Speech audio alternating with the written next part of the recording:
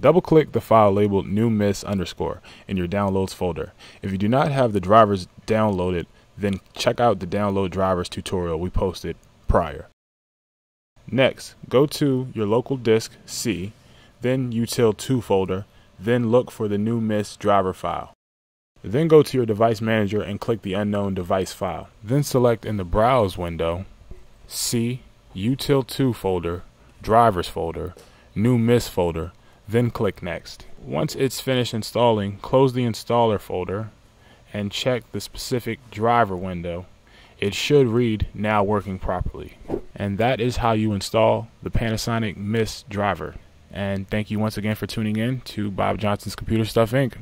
Thanks for watching today. For more repair videos, click the link below. And remember, if you have a screwdriver, you can fix a computer.